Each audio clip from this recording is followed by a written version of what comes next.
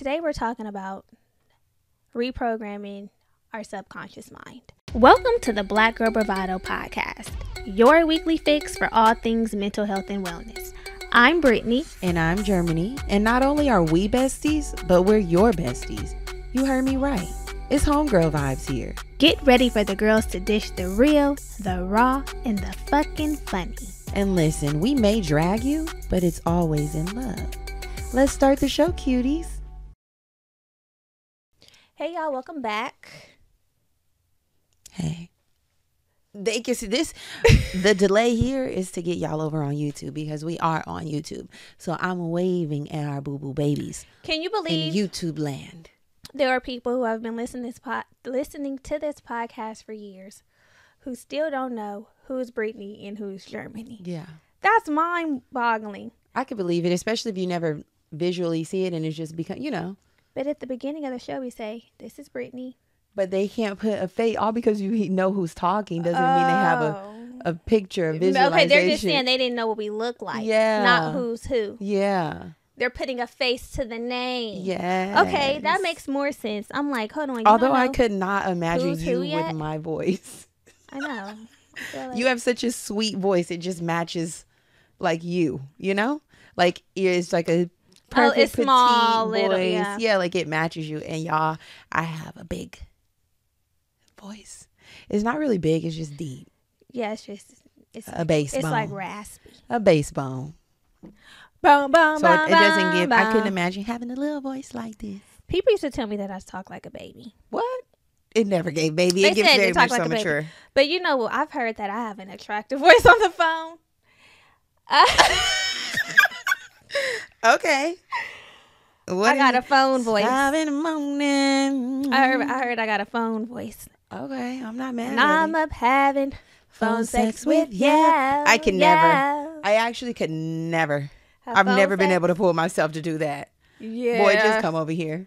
I'll start acting. I'm too goofy. Somebody tried that with me once. have no I'm words. like, you are crazy. I have no words. What the fuck? Like, let's not. Let's not. I don't have the words to arouse you over the phone. So then people could be like, you do all that shit you was saying. Let me just show you what I'm going to do. Yeah, I'm a shower. Okay, I like to walk it like I talk it. I don't really like to say too much. I don't say too much. I don't say too much, but I'm going to do what I need to do. Yeah, I ain't going to say too much. I don't got too much to say. No, but let's just make it happen. Yeah. Please, I don't want to talk about it. What? However, as I've gotten older, I do like the sexting. No, not sexting so much, but the talk. You know, if we can talk a little bit, that's cute. Talk about it, like maybe after. Oh, a recap. A recap. Okay, that's different though. Then isn't that two different energies? No, you think? And yeah, for sure. And I also, it can be like some talking in the midst. I don't want to talk before. I don't want to talk when we're not really. Talking while you're having sex. That's cool. I like that. Okay. I don't want to talk before when we're not having sex. That feels weird to me. And I'm like, oh God, now you want me to turn you on. Turning me on. Yeah. Like, sometimes it's cute though. Let me actually stop. It depends. It depends. I like to be talked to. First of all, there's a couple of things. I don't know how we got here. Yeah, it done got somewhere. One thing I would say, it depends on the man. The timing. If you come too quick with it, ick. For sure. We're talking about something Major that's established. Established rapport. If it's established, yeah, I'm here for a flirty text. Mm-hmm. I'm here for a flirty, freaky text. I'm here for a flirty, freaky text. I like the flirting and the freaking to be done to me. I don't know. You don't like to send I like a receive. Yeah, I like a reception of sorts. Same. I like to receive. Here to receive. I haven't really dished. I don't want to dish too much. I haven't dished much. As soon as I send a message, I'll be like, I sent it. I'll start feeling weird after. Like, okay, come on, say something. I know. Yeah. I can receive it all day, though. I can receive it, too. But as far as distributing it, yeah. I can receive it. I'm good for that. Go ahead and send it. Period. Anywho, so how are you doing, freaky? Now I'm the freaky one. Now I'm the sex of the podcast. How are you doing? I'm good. How are you? How are you feeling? Pretty good. Yeah. At the time we're recording, this is the beginning of the week, so looking forward to a good week. I'm looking forward to a good week, but because you mentioned it's the beginning of the week, we did have a really cute weekend, I would say. Oh, we did. On Saturday night, we stayed inside, had a cute little girls' night. if you followed us on Instagram, or if you follow us on Instagram, then you'd have seen our story was lit with our cooking Chronicles. escapades. Yeah. Cooking. It was cute. It was. So at first we were going to hit the town. We were like, we're going to go hang out, you know, like girls do. Yeah. But then we decided to practice what we preach and have a girls' night in. Mm-hmm. I mean, we haven't really preached it that much. We just mentioned it once. So Right, alternatives to hanging out with your friends. We decided to cook together. And it was really fun. And the food was good. It was really fun. It was really cute. We got in our Nara Smith bag. Everything was homemade, which was a nice touch. And it was cute to collab in that way. And it's something that I don't normally do. I don't normally make hella shit from scratch. Me either, y'all. We didn't Sauces, eat till 10 we made p.m. sauces. Damn near, they wanted us to make a balsamic reduction.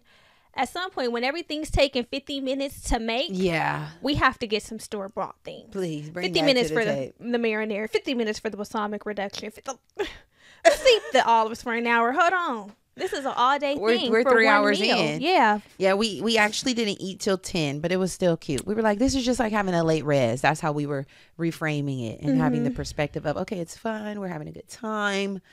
We're going through the motions. But I do think, and I would recommend, do this every now and again with a few girlfriends. Maybe rotate, going to different each person's house and having a meal that you guys are going to cook. Like, okay, this month we're cooking from an Italian cookbook. This month we're doing Japanese or, some sort of Thai. Now, I really can't stick my toe in that boat. Thai? I don't think I could do that. Why? I don't know. I feel intimidated. Why? Because it's too exotic? I don't know if it's exotic as much as I feel like I can't wrap my mind around cooking that. Something like Italian, I cook the basic Italian at home, so I feel like familiar. That's intertwined with African American. Yeah, spaghetti, pasta. We do that all day. We've been running parallel with Italian. I mean, that's damn near ours. So, but something as different as like a Chinese food or a Thai food. I've done some Asian inspired, but the way I would really want it. I've done Asian inspired too. A sesame. And inspiration, but it never gave fully. But if you go to the Asian mart, it's the ingredients that go in it that really flip it. I mean, you've made a curry. I do. I love a curry. So that's more Indian. Oh, I've made a Thai curry. Oh, okay. So you get the lemongrass and the curry and all that. I do love. And there's an Asian mart. Okay, so here's something else. We're going to have a Korean barbecue night at my house. Amadelle has a little grill and she's going to bring it. This has to be when it's warmer so we can be out on the balcony. And then we'll get all the meats from H Mart marinated and they have these really good glass noodles and we'll have a time. So that'll be something else we talked about. Cool. Korean barbecue night, although I do not eat Korean barbecue. Yeah, I don't know. Maybe I'll have the sides. I don't know what I'll do, but it'll be cute to have. That's a good idea for you. It'll be cute to have. You eat it, right? Yeah, but what are you going to eat? We'll figure it out. Anyway, the night was cute. The weekend was cute. It was really cute. And we're going to do it again. Must do again. We're going to do it again. Must do it again. So, yeah, that was a weekend. 10 out of 10. Wow, now that we done talked our mouths. It was a chill weekend. Ran our mouths. Right. We ran our mouths and now we're here to run them some more. Mm-hmm. We really run our mouths for a living. I never would have thought. I never would have thought that I would be running my mouth at this frequency for others to hear. Yeah, same because who would have thought? It's God not something did. that I would normally. What's that God song? did. God did. No. I feel you. Especially because I like to think that I'm a touch reserved. I am pretty reserved. Yeah. That's why when I think that people find the podcast, they're like, "Wow, you really have stuff to say. Like you really be, doing your thing."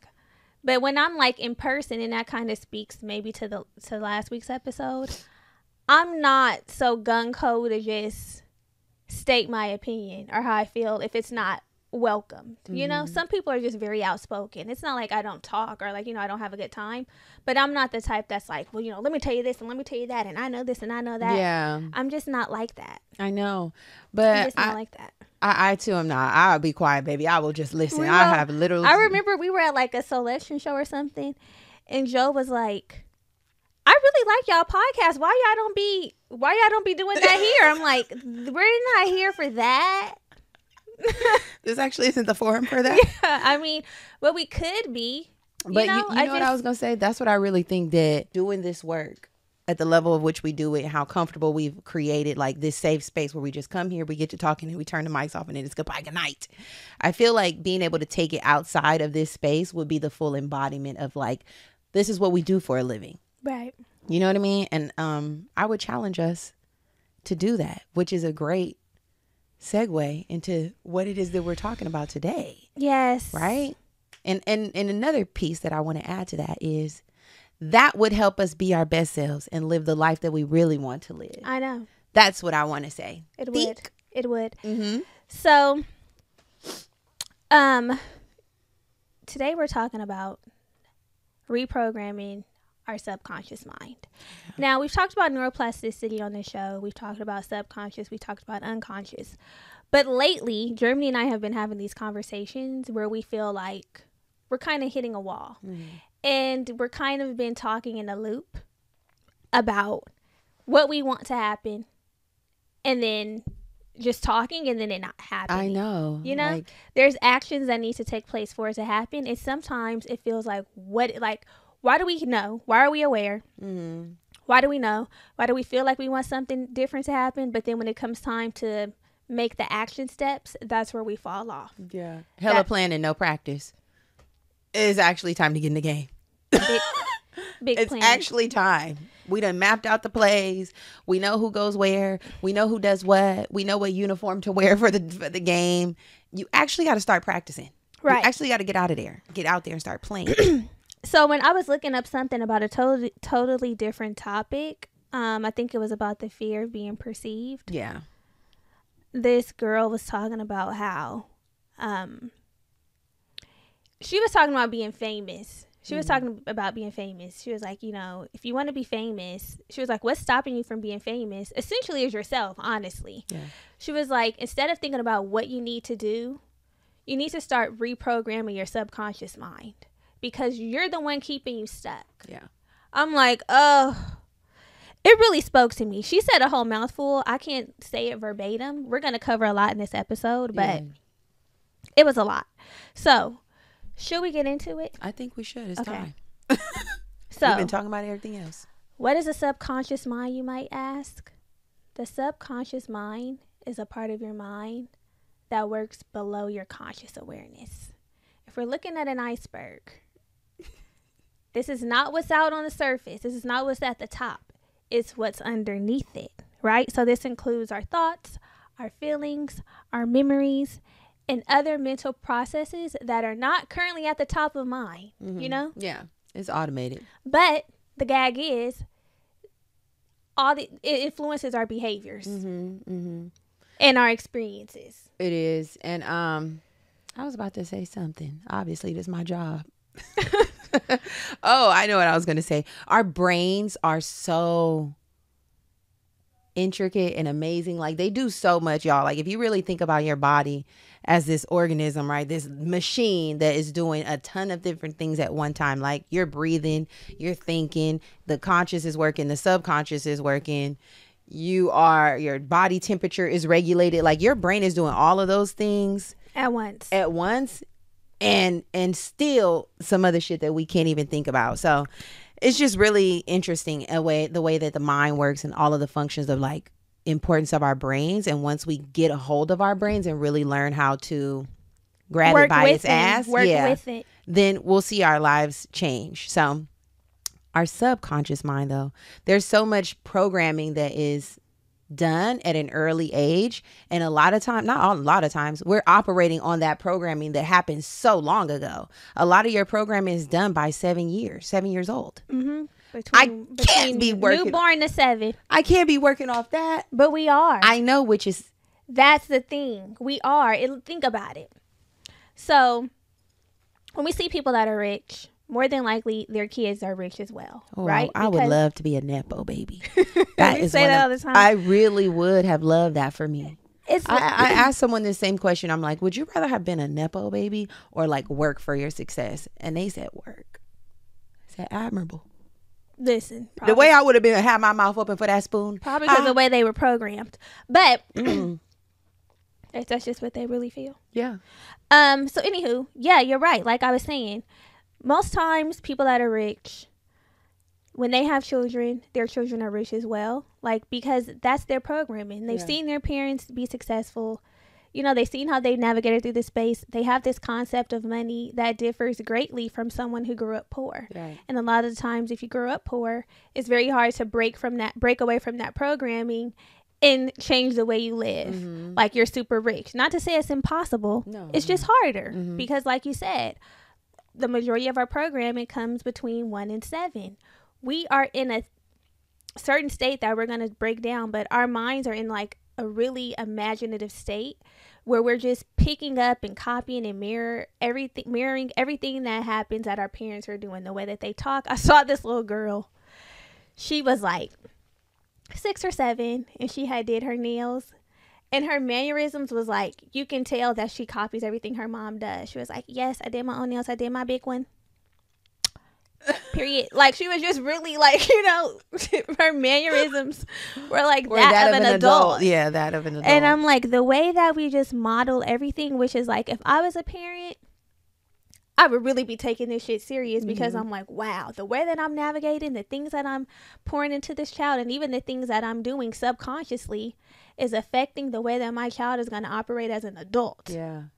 It's a lot of pressure. It's a lot. And the thing is, our subconscious controls 95% of our behavior and daily actions. Yes. Only 5% of our actions is from our conscious. Yeah.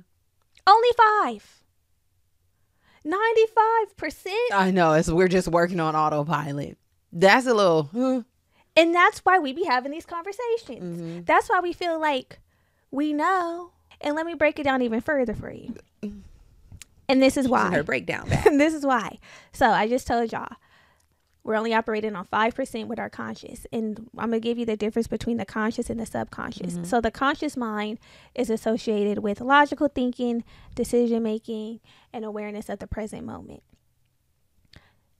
That's easy for us to do. Yeah, we can be very logical, you know? But we're using so little of that, which is why our logic, our knowledge doesn't really take us that far. Right. You know? Yeah. It's so easy for us to be like, oh, we know. I mean, we've read books. We listen to podcasts. It's the application. We're educated.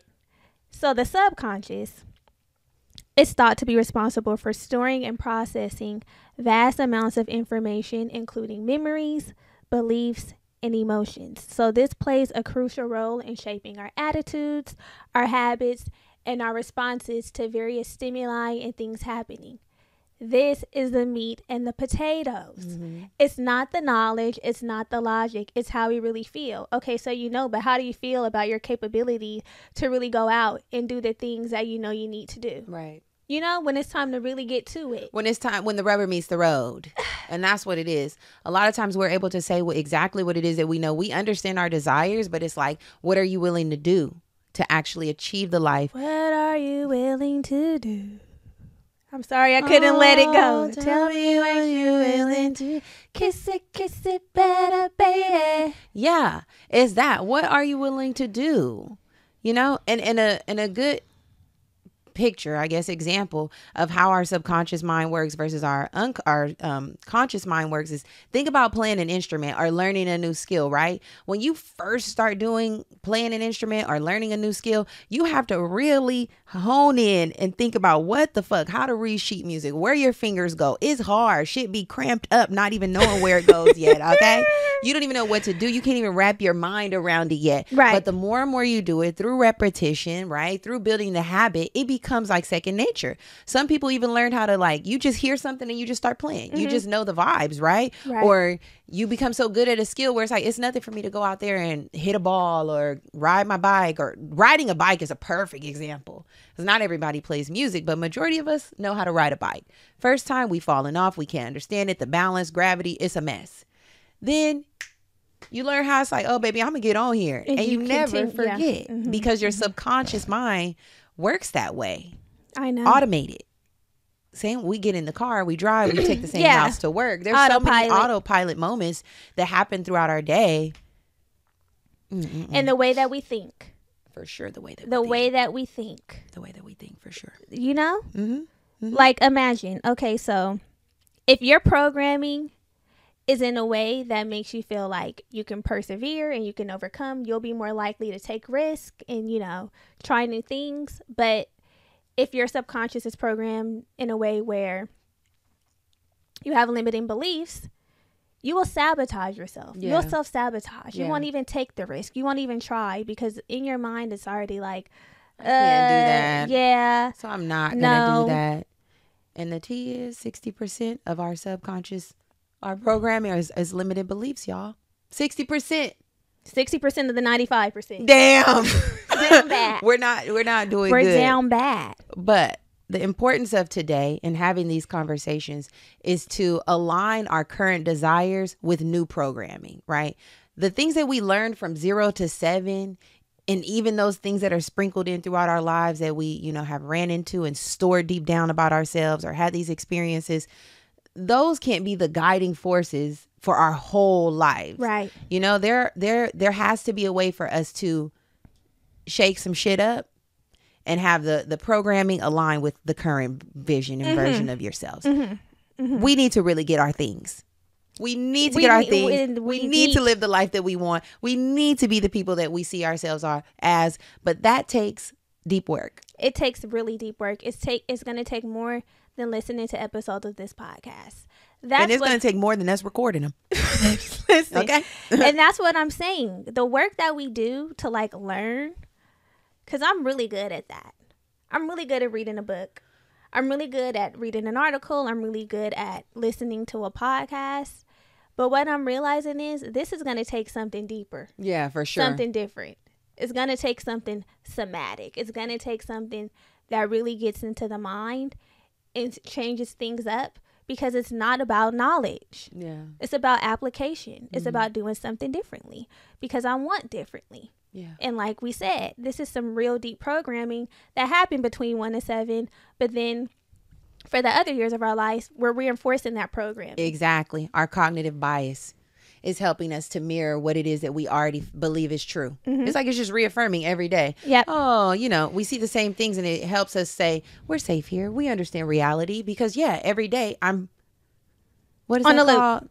Not just on the Repeat. That too. Cycle. I'm reinforcing.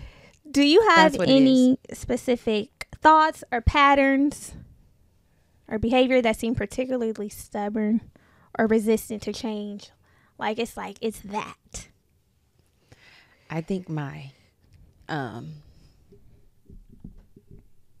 generally fear, like being afraid to do things. Resistant to do for new. Yeah. New and different. And trying things, like putting myself out there. Oh my Lord. Putting myself out there is very scary, but I'm ready to do that. I'm tired of being afraid of failure. So then I just keep myself stagnant or where I am, because it's I'm safe here. This feels good, but it's not what I really want. You know what I mean? So I have to break free of being afraid to do new things, try new things, push myself past my comfort zone. It's my comfort zone that's resistant to change. Yeah, it's that's the thing. Our brains they want to keep us safe. Mm-hmm. Our brains are working to keep us safe, but the safe is not always best. No, it's not. It's not. What about you? Do you have any beliefs or thoughts, patterns that are maybe you feel like are... Yes, I do. I have this thought pattern that, and I've mentioned it on the show here before. I have this thought pattern that things are harder for me. Yeah, you have said that. Yes, I have said that. Pastor Julian said a word yesterday about that. Mm-hmm. He said something else, and I was like, I hope Brittany is receiving this. What did he say? At the very end about the daughters. Yeah. I he said the carrying. He did. I received it. Okay. I told you because I told you. Remember, I said this is going to be your season. You did tell me that. You did tell me that. This is your time. But he had said something in the same message about how you don't have to work hard all the time. He said you're not going to have to work hard. Yeah. Not saying you don't have to work, but I don't have to work harder than everybody else. Things are not harder for me, but that is a thought pattern that is really stubborn in my mind that I really need to reprogram that, because a lot of the experiences that I be having be riddled with an undertone of struggle, and I'm sick of it. I'm sick of it. You know what? I'm sick of the element of struggle being really briefly. That just brought into my awareness. I feel like one of my limiting beliefs is that, or part of my program is that for the most part, things have been relatively easy for me. Mm-hmm. And if it's not relatively easy, I don't want to do it. Yeah. Like it damn near got to come to me easily that I feel like that's worth doing. Anytime it's more challenging than easy, then I'm like, God. And you only want to do the easy things. Exactly. But that needs to be reprogrammed to where I feel like I can do hard things. If things have always come easy to you, then that makes you feel like I do everything with ease. So when I'm met with opposition, I'm like, what the fuck? Mm-hmm. That is not for me. But the thing is, I can do hard things. That's the reprogramming. Yes. I can do hard things, and guess what? I'm going to do hard things. Right. And hard doesn't have to mean struggle. It could just mean outside of your comfort zone, what you're used to doing, because that feels hard. It feels hard when you're doing things that you wouldn't normally do. But just like an instrument, it will become natural for me. I'll learn to play, babe. And then it's going to be like, do you hear that sweet tune? Then it's giving candlelit concert. And then it's giving come join quartet. Me. Really quickly, y'all, we need to take a break because we've been talking. And it's getting real good. But we got to take a break. We will be right back.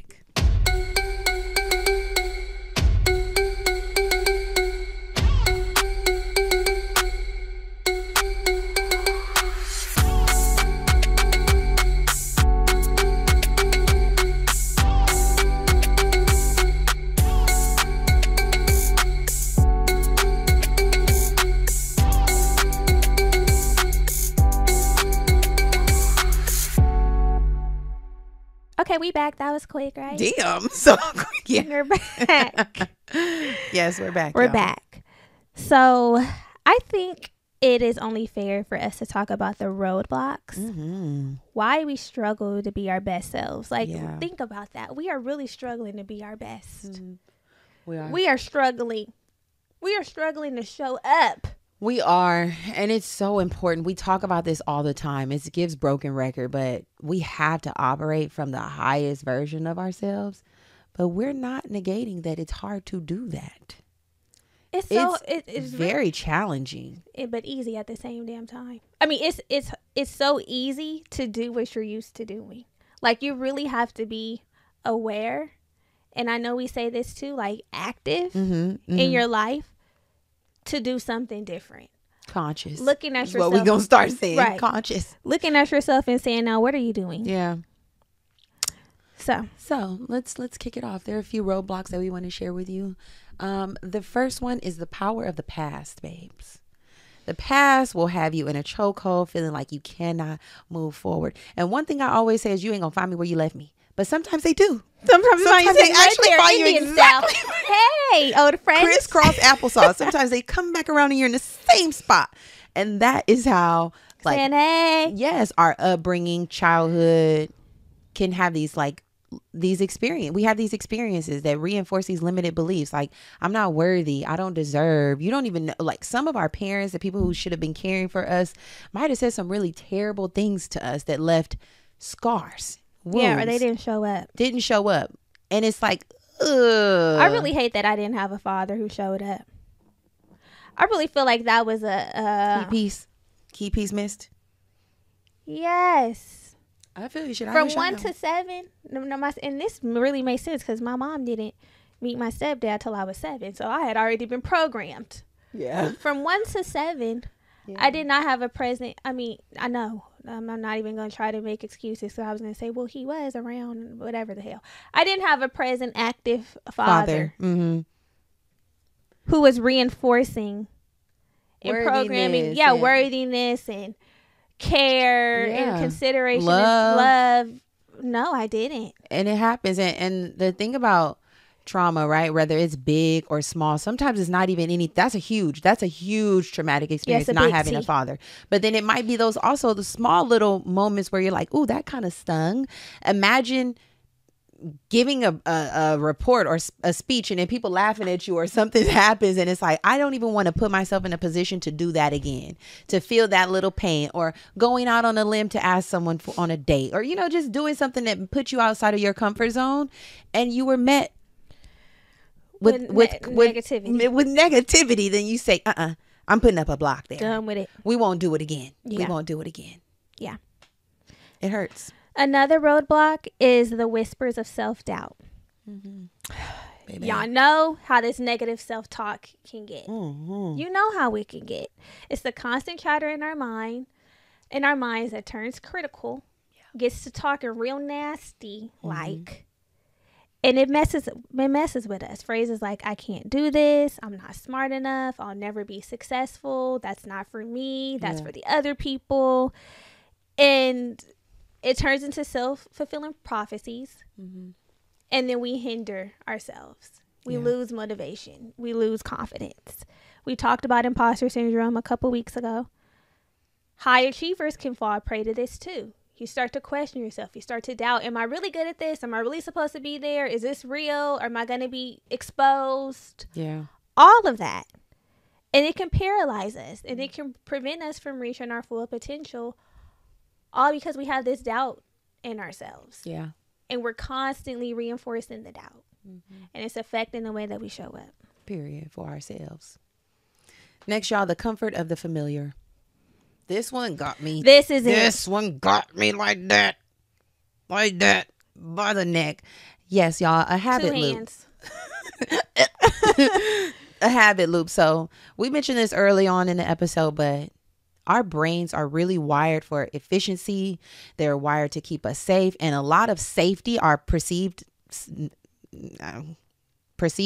But it is safety, though. It's safe, but a lot of it comes from habits and doing the same thing over and over and over again. That routine feels familiar. The same feels familiar. Like feels familiar, right? And even those things that are bad for us, being in a fucked up relationship or somebody who's abusive or a relationship that doesn't work, whatever it is, jobs where we don't feel fulfilled, the routine and the familiarity of it will make us feel comfortable. Yeah. You know?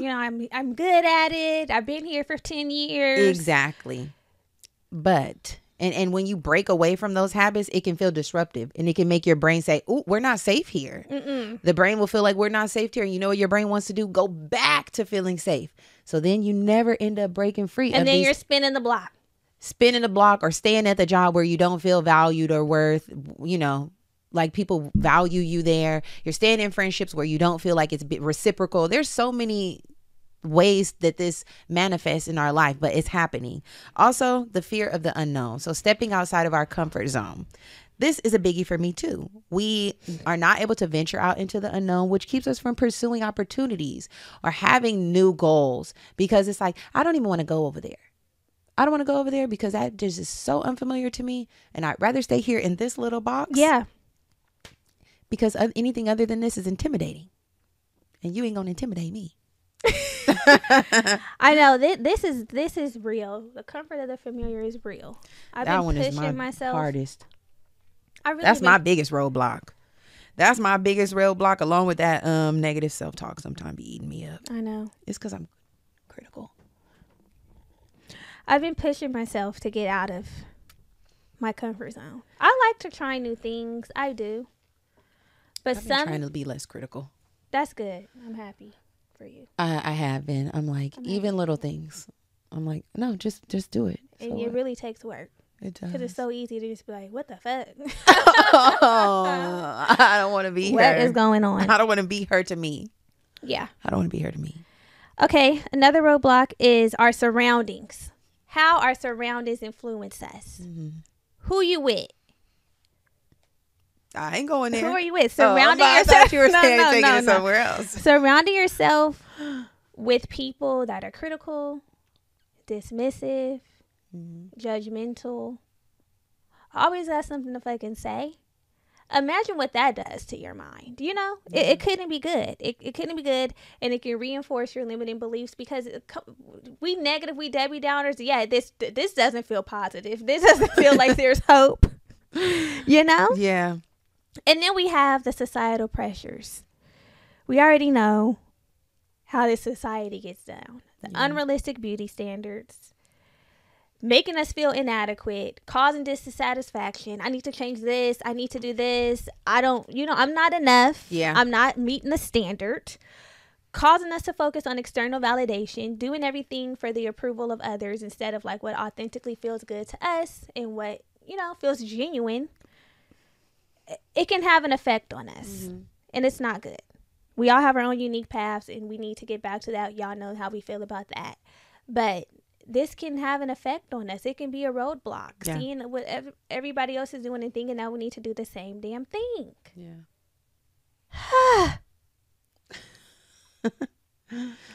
Biology is another roadblock, y'all.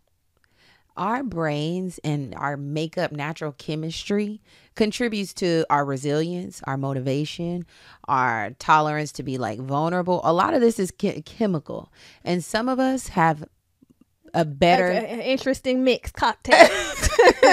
Yeah, but the more interesting part is like people who have lower dopamine levels struggle with procrastination or motivating themselves to do certain things. So you have to consider that too. Are you a person who's just like naturally down? I know. Or can lean more towards being like depressive?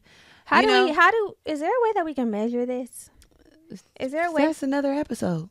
Yeah, I want to know. I'm interested to know, like, can we measure? Can you check your dopamine measure our levels? brain chemistry? Oh, our brain chemistry. I mean, I know how we can see like we can get a general idea based on like someone's temperament and, like you said, the way that they're presenting. Yeah, presenting, like if they're optimistic. If they're I don't know if there's I don't know if it's something that can be measured like in a quantifiable way as much as they're in a like qualifiable. Yeah, like somebody sitting down with a psychological evaluation. Yeah, psychiatrist or psychologist speaking to somebody through, thoughts, behaviors, patterns, upbringing, where you can say, this is where you kind of fall in this type of pattern. Right. But that happens. People are just like, I'm not motivated.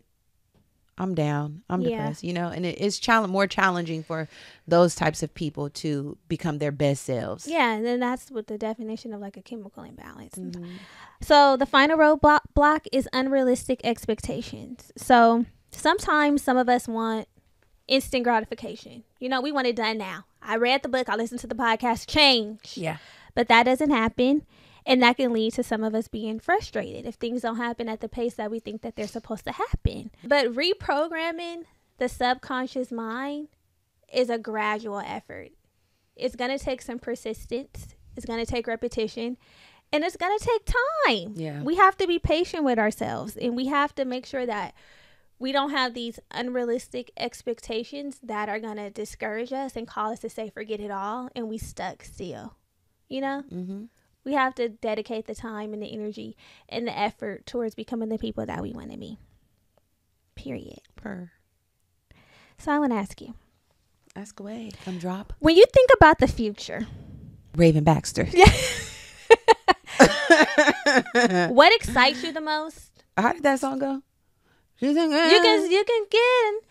see into the future. If you can see into the future. I don't know. I bet you life would be a breeze. Life would be sunny from a distance. Yeah. But it's not the same. All our Disney Channel girls, millennial girls. That's so Raven. Kick us with the lyrics. I can see. Yeah. Okay, so when you think about the future, what excites you the most and what scares you the most? Excitement and fear. What I'm most excited about is, this sounds cliche, but really living the life of my dreams. That's what excites me. Like being the girl that I see myself really being, having the things that I want to have, not having to even think twice about doing what I want to do. Freedom excites me, right? Like living a life where I feel, wow, this is easeful. I feel like I'm living my purpose. I'm doing what I was put here to do. The thought of grabbing that, tasting it, is exciting. It's like, that is right there. If I could just push past all of these roadblocks, if I could just jump over them like hurdles, she's a runner, she's a track star. If I could just do that, eat them up real quick, that is exciting, right? It's like, I know she doesn't do the hurdles, but like, think about this. We want to pick up. We want to go on vacation. We want to work from a remote place. We want to go on a shopping spree. I want to, and this shit sounds very materialistic, and it is. It is. But there's also a level of, again, freedom, which is priceless. Doing what I want to do when I want to do. Now, the part that scares me is, I don't know so much if I'm afraid of doing a thing as much as I said, like I said, I'm afraid of failing at the thing and then everybody knowing that I failed or that I didn't do what I thought I could do. That sucks. Yeah. It's like, you thought you ate that. I hate that. Like, damn. And y'all all got to see it was a flop. I like to keep my L's tucked. I like to keep my L's so low key. But that's another thing. Fuck it. Failure is a teacher. It's what you make it. It's what you make it. So now, if you sit in the failure and never do anything with it, then okay. Yeah, but we have to reprogram the way we perceive failure. We really do. What about you? When you think into the future, Raven Baxter? When I think of what excites me, I like to think that I have a naturally optimistic outlook on life. You know, like I err on the side of positivity. Like I'm really hopeful. Mm-hmm. Baby, I be real faithful. I'm like, I'm hopeful. Even if things aren't looking up, I'm hopeful that they will. Even though they ain't looking up, you ain't looking down. Right. Even if things aren't looking up, I'm always hopeful that they will. I always feel that. Like, I know it's going to happen. I just don't know when. So that's the part that excites me the most about life. The win. Because I literally win. Yeah. Yeah. Both. Win in the win. Yeah. Because I feel double entendre. I feel like when it really does happen for me, I'm going to be very happy, and it's going to be like, okay, see, I knew that it was going to happen. Mm-hmm. So it happening, and it is like all of my dreams coming true. Yeah, the life being lived. The life really. That's the thing. That's the exciting part. Being inside of the life that you've been imagining this whole time. Yes. Here we are. We just got dropped in it. Yeah. I don't know if it'll be a drop in, though. Not a drop in, but you get what I'm saying. When you finally look around and you're like, it's here. All of this, we did it. Have you seen that meme that says you're living in something? You're currently living in. Yeah, I seen that one. Been saying it for a while now. You're currently living in an answered prayer. Here I am. Yes, I know that one. I'm ready for my other prayers to be answered. Right. What scares me is similar to you. Not achieving what I just said excites me. Not because other people will consider me a failure, but because I really don't want to see myself as a failure. Like, I really don't think that I could live with myself. Knowing that I didn't tap into my full potential, I would be so disappointed. I would probably be laying in the grave like, now you're done. Your time is done. And you never even did your big one. You didn't run your race. You didn't. You didn't run your race. You actually walked the whole time. You just kept playing never small. Up. Like you never really got in the game. Yeah, that sucks. You just kept talking about it. That's scary. That's the scary part. Yeah. Whew, big scare. And living a subpar life. Living a subpar life is very scary to me. It's scary, yeah. Living basic, and basic is subjective, but living basic to me is just not living up to my fullest potential. Knowing that there was things that I knew I needed to do or could have done, and I just didn't do them. Yeah. Basic. It gives basic, y'all. It gives basic. Now, we would be basic if we didn't have some solutions, because that's really what we're here for. Tools. But we can't give them to you until we take a break. So sit tight and we'll be right back.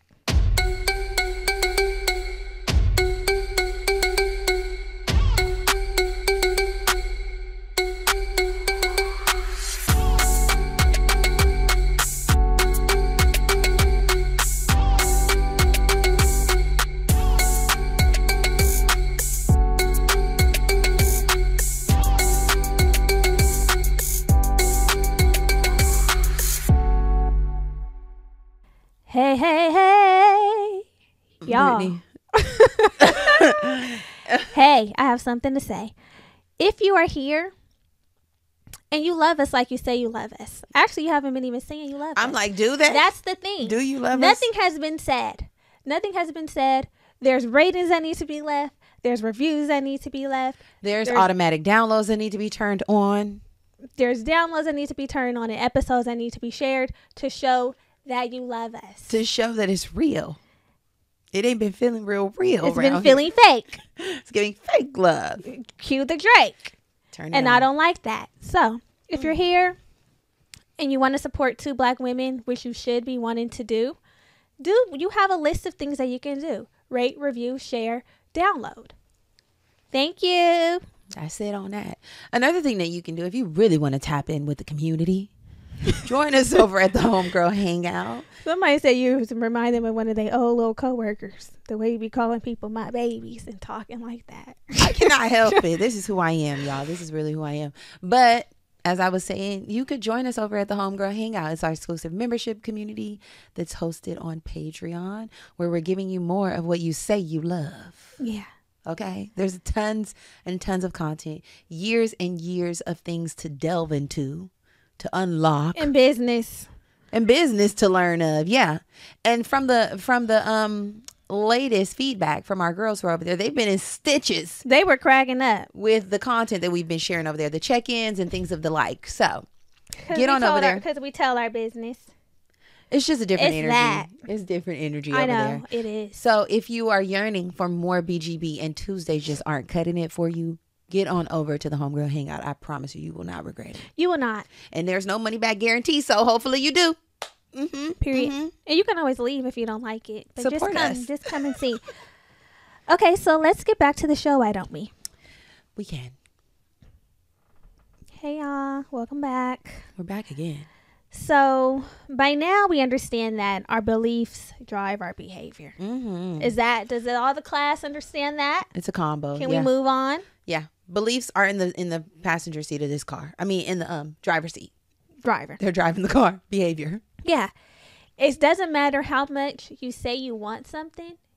If you do not believe that you're worthy of it or that you can be successful, it's not going to happen. Right. If you're scared of rejection, if you're scared of failing, if you think you're not capable. Yeah.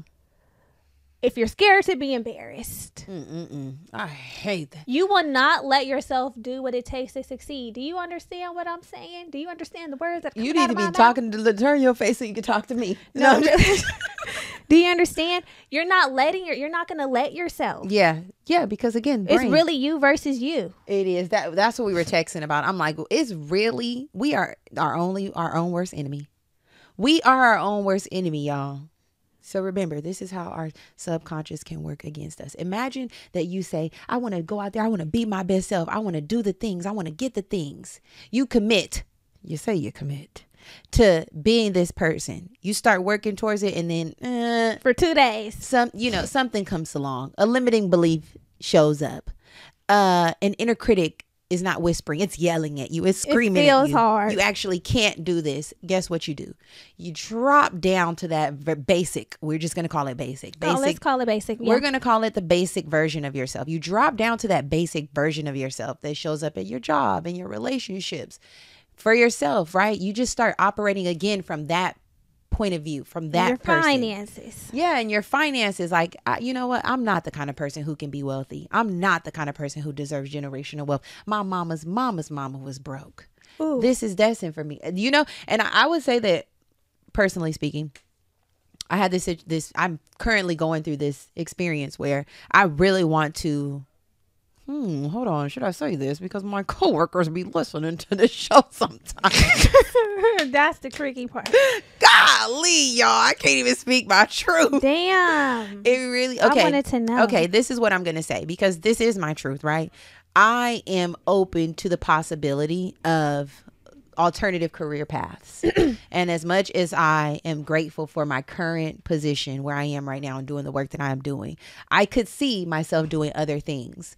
Now, all of the steps that it would take to exploring other things sometimes paralyzes me. And I go back into this place of like, well, I'm comfortable. I make good money. This is cool for now.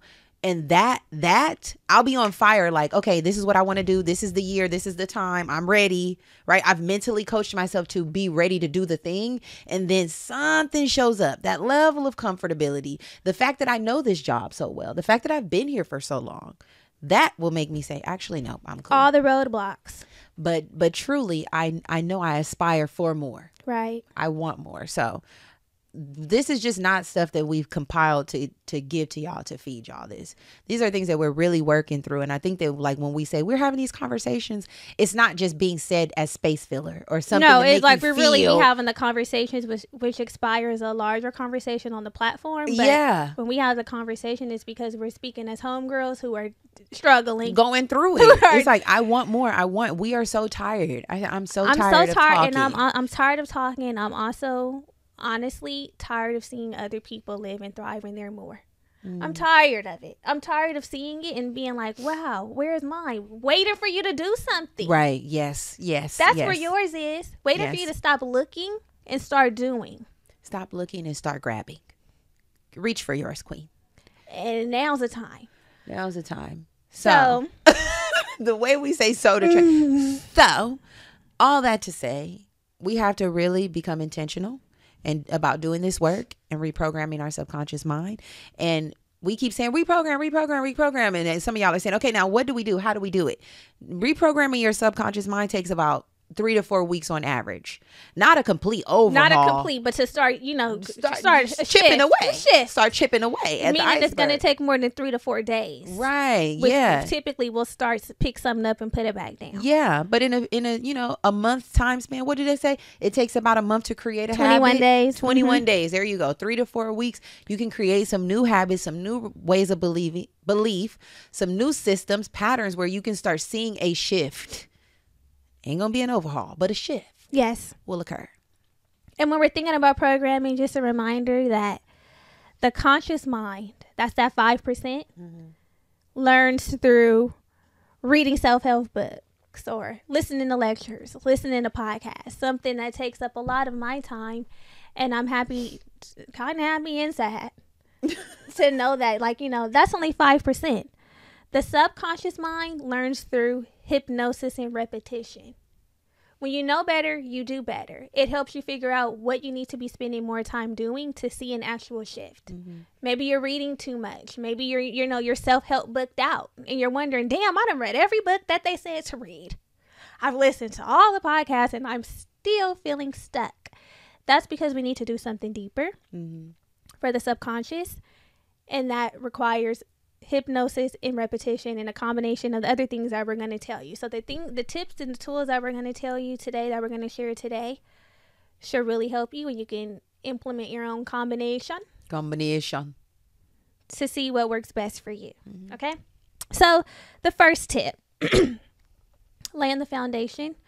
We're going to give ourselves permission to be successful. When you got that permission slip for the field trip, you took it home and you gave it to your mother so that you could be able to get on that bus. That's what we're doing. We're giving ourselves permission. So instead of repeating the same narrative of, I'll be happy when I get a job, or when I lose this weight, or when I get the relationship, then we going to get lit, That's when I'm going to be doing what I need to do. No, you're going to change that inner monologue to say, I allow my life to be good. That's just the basic. That's just the basic thing that we're telling ourselves so that we can lay the foundation and give ourselves permission to be successful. Give yourself this permission and don't feel guilty about it. People might actually start looking at you crazy. People don't receive it so well when you make bold statements sometimes. It's like, who do you think you are?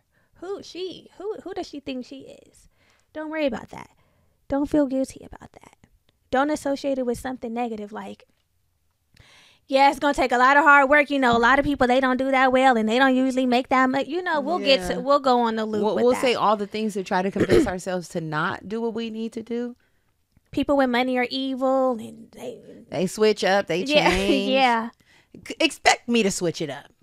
In a positive way. I'm actually going to change. Have you been seeing that little trend? I'm going to change. Where it's like, if I win the lottery, I wouldn't say anything. There would be signs, and then on the next picture is the signs of what it would be. You're gonna see that I've stepped into something. You're gonna see that I've touched a little. You're gonna see that my subconscious has been reprogrammed, baby. Yeah, it's gonna be loud and proud. I'll be doing a thing.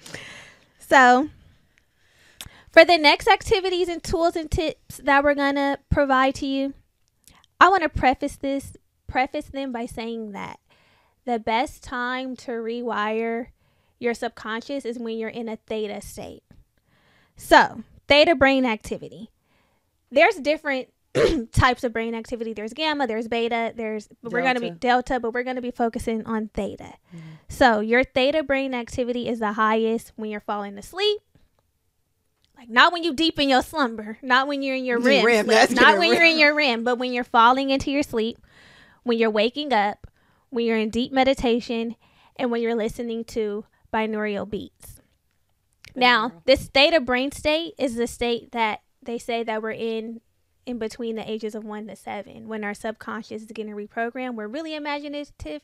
You can be riding on a broom and it's a horse to you. You know, we're playing doctor. You know, kids will be like, look, we really be in our bag. So when we're in this theta brain state, we're tapping back into that space. So we're going to take advantage of these times when we're doing some of these other tools and tips so that they can work. Listen, I had my binaural beats going today. Baby, listen, the way I was listening to my... Cranked. Ever since this whole week, for one, maybe it hasn't been a whole week. It's probably been like 4 days now.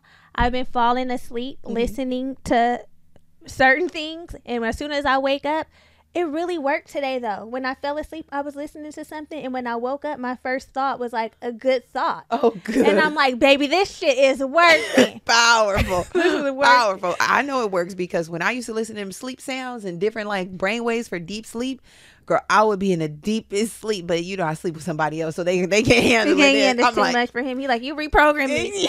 You're reprogramming me. Exactly. Against my will. Y'all tap in. Okay. Next tool is positive affirmations. Regularly repeating positive affirmations that challenge and replace negative beliefs is important, right? Affirmations should always be in the present tense. We know that, right? Present tense, positive and specific. So we want to say things like, I am confident and capable. I attract positive opportunities, or I am worthy of success. Get creative on how it is that you want to construct your affirmations, but please don't say do not. Don't have no negatives in there because honey, they say that the universe cannot tell the difference. They say and it can't. The mind can't tell. And so that's why you don't want to even say, like, even if it's not outwardly negative, instead of being like, I will be rich, you have to say, I am rich. Yeah. I already am. And take it a step further. You know, take it a step further. You don't want to be... We have a whole episode on affirmations that we spoke up to with Tony Jones, and she broke down how you can construct your affirmations, create some really powerful affirmations, because we don't want them to be very surface on I am rich. That can be very... I get where you're saying. We are rich in spirit and in heart and in pockets. Rich spirit. But there's a way for you to really create an affirmation that speaks to you, that can help bring that positive energy into your life, into your world, your reality, that is filled with depth. We want them to be deep too. We do. So yeah, positive affirmations. Like, speaking of which, we have tons available. We have tons of audio affirmations. Now, you don't want to listen to them in your ears, but you can get the affirmations, because we be clowning. This next tip and tool is something that I've been tapping into more also, and it's visualization. So we want to create vivid, colorful, mental images of our desired outcomes. So we're visualizing success, achievement, and positive experiences so that we can reinforce this positive mindset. And the thing that visualization does is it really taps into the emotion. It helps you really tap into the senses. You're visualizing it and you're thinking about how you're going to feel when you're in this experience. So how you're going to feel when you're living in this house, or when you don't have to clock in and you get to figure out what you want your day to look like, and you get to work from where you want to work, and you just get to go to the mall and buy the things that you want to buy, and you're with your family and your friends and you're traveling. You know, how do you feel? What is the emotions that this is evoking in you? Because that really helps reprogram the subconscious mind when we're tapped in on an emotional level. It has to be emotional. Yeah. So if you're visualizing something and you don't feel like it's evoking emotion, that's a sign that's probably too little. It's not big enough. It's not really doing anything for you. Yeah. Get in there and get deeper. What does the relationship feel like? What does the perfect day look like? What is this first date gonna feel like when I'm sitting here across from this person and we're really vibing and we're having an engaging conversation and I'm like, oh wow, I like this, you know? Yeah. What does that look like? So pick something you are truly committed to making a reality and spend 10 to 15 minutes each day visualizing it as if it's already happened. We're taking it there. Period. And your subconscious mind is going to absorb those feelings and images as if they were real, because again, our subconscious mind doesn't know what's real or fake. They just know that we feeling something. Right. And it feels good. And that's going to help give you the confidence that you need to make it come true. Every day. There was an experiment done where based on shooting free throws and making it, and people were visualizing themselves like making the free throws every day. How it would feel if they made it. Not even actually like practicing. Not saying you don't have to practice, but they were just visualizing it. And they saw positive results from that. Mm. So, baby, the way I've been imagining myself, I'm like, oh, yes. Implementing, y'all. Okay, next, mindfulness and meditation. We know that meditation is the way that we can quiet our thoughts, go to a place where we can be less judgmental of our thoughts and ourselves. That's what the mindfulness and the meditation does. It's giving. It does. You know, and this awareness can help us identify negative thought patterns. It also can help us be more gracious and self-compassionate with ourselves. There's so much that can happen in a meditation process, in a meditation practice, regular meditation.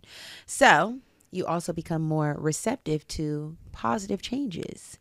Whatever your meditation practice looks like, if it's through the breath work, if it's just sitting silently, if it's through your morning walks, you know, you can use the Insight Timer, you can use the Calm app, guided meditation, just having a space where you can be quiet with yourself and let things come and go and observe your thoughts without being overly critical or overly judgmental is game changing. That's why I loved breath work so much. It was the only time that I was able to shut the fuck up. My mind, rather, you know, it was the only time that I was like, okay, we're here. This is an intentional time and space. I'm being guided with my breath. And through this, I'm not only aware of what's happening with my breath, but I'm also so quiet in the mind that I feel liberated and free after this is all done, you know. And then there's thoughts that might come to you. You can be more gracious with yourself. After sitting with yourself for an hour or 45 minutes, you don't know what's going to come up. I used to be crying. Oh, and during the meditation is a time when your theta brain activity is high. That's how your mind needs to be in that state.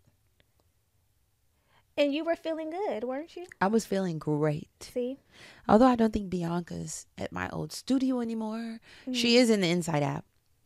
She is? Yeah. She is. Oh. I've done one of her class. I just really enjoy the in-studio experience. Yeah. And I really, really enjoy her teaching style. So yeah, she's a gemstone. Another tool is hypnotherapy. So this is really I want to try this. I want to try this because I feel like I know that this can be a game changer. So you can do guided hypnotherapy, or there's some self-hypnosis that you can do. And this helps you access your subconscious mind more directly. Really get into the source, what's going on in there. So you can do this through recorded sessions or, of course, with a qualified hypnotherapist. But like we said, subconscious mind changing and reprogramming the subconscious mind happens through repetition and hypnosis. And I know hypnosis has like a stigma of like, oh, you're getting hypnotized. It's not creepy. It's the state of your mind, you know? It's the state of your mind. And I see it as like an airplane. Instead of taking the train, you can book a flight. You know what that is. All aboard. You know what that does. So, yes. Next, you can practice positive self-talk. So we have to really be mindful of our inner dialogue. We've been saying this because, baby, we not only can be our own worst enemy, we can be our own worst critics, and we can be very judgmental of ourselves. So it's really important to speak to yourself like a friend offer yourself that grace, compassion that you will offer your homegirl. You wouldn't be talking to her all crazy if she said something to you. You'd be like, girl. Or if she was being overly harsh with herself. There's so many times that I think about, like, I'm not super, I'm so much more like generous and gracious and compassionate with the people around me. I'm like, no, don't say that. No, you're this, you're that. And it's like, I have to also give that to myself. So, you know, we have to replace the need to be self-critical and overly judgmental with those positive affirmations or, you know, being kinder. That's important. It is. Replace it, girl. Stop it in its tracks. Another one that's popular that we need to take advantage of more is having a gratitude practice. If you are cultivating a practice of expressing gratitude daily, that's going to help you focus on the things that are positive in your life and take your focus away from the negative. Because it's easy to, we'll have a whole convo about what we don't have. I'm so tired of this. We can take it there. Yeah. We can take it there. But instead, we're going to shift into what we're happy about. What are you thankful for? What are you grateful that you have? Because we have so many things to be thankful for. And what happens is that energy starts to help you get more things that you're grateful and thankful for. Mm-hmm. So, yeah, I feel like gratitude is that bridge between the present and the future, right? The self that we are right now and the self that we wish to become. It's like being content in the current because, yes, we're very happy and we can be thankful for what it is that we have, but also, it would be nice too. Mm-hmm. It's like a nice little bridge there. So take it every now and again. Yeah. Behavioral repetition is a cheat code, y'all. Consistency is so important. This is a great time to implement the be, do, have ideology, mindset, concept. Decide the person you want to be. Do those things that person does, and then have those things that you want. Mm-hmm. You know, so repetition, constantly engaging in those behaviors or patterns where you're like, this feels like I'm doing the things that are aligning me to my highest self. Even when it's tough, is what's really going to help us reprogram our subconscious mind. If it's the diet, if it's the working out, if it's the waking up on early, if it's committing to a certain hobby or practice, if it's deciding what it is, changing your job, whatever it is. Not texting back. That too. Make the commitment. Decide who you want to be. And keep doing Align yourself with those habits and those daily, small little atomic habits that make the big changes and the big difference. And then you look up and you're like, wow, look at me being the best and the baddest bitch there is. Never had a bitch like me in life. Final tool that we're going to provide here is to limit your exposure to negativity. Gots to be mindful of the information and the media that we are taking in, that we're consuming. Yes. We really do. And surround ourselves with positive influences and limit our exposure to, we know what's not good for us. Quiet the noise. We know. Quiet That's the noise. the thing. We know. We know what's going on. Anything that's going to reinforce our negative beliefs, we got to get rid of it. We got to get rid of it. Why are we continuously looking at that shit? We know what it's doing to us. We know how it makes us feel. So find your people. If it has to be a new group of people, sometimes it is. That sucks. I know. But find your people and spend time with them, intentional time with them, pouring into them, allowing them to pour into you, getting off of social or maybe tailoring your feed so that you're not feeling like you're inadequate and not good enough. Yeah. Love it. So we've talked about a lot, but before we transition, we want to let you know how you know that all of this shit is working. Right? How do we know that, okay, I've been doing I'm seeing a shift. And now I'm seeing a shift. So you're becoming more self-aware. It always goes back to the self-awareness. We can never escape it. No. But are you catching yourself when you start to overly criticize yourself? Are you catching yourself when those negative self-talk or beliefs start coming into you and you're like, I can't? Are you catching that? Are you being more kind to yourself? Yeah. Are you able to shift your focus at will? Those types of things, the awareness being there lets you know, oh, you're really doing your big one. These are the signs of self-awareness. Yeah, you got to be aware. You have to be aware of your subconscious mind and reprogram it. If you're not aware, then you're going to be up shit's creek with no paddle. Then none of this even matters. None of it matters. You're actually just operating still from the subconscious. Another way that you know it's working is if you find yourself taking more risk. Mm-hmm. You find yourself dipping your foot into that pool of fear. And everyone has different risk tolerances. It's not all going to look the same. We know that, right? But our limiting beliefs causes us not to take risk at all. If you're super risk averse and you know you really don't be doing shit, and now you're like, I'm gonna try. I'm doing things. I'm doing stuff that I know I don't normally do, but I'm doing it. So get out of that comfort zone. You find yourself doing that. That is an indicator that it's working. Yeah, a little bit, little by little. It's working. Last way to know that some shit is working for you is you start attracting positivity, right? Like attracts like. You think about it, it starts moving towards you.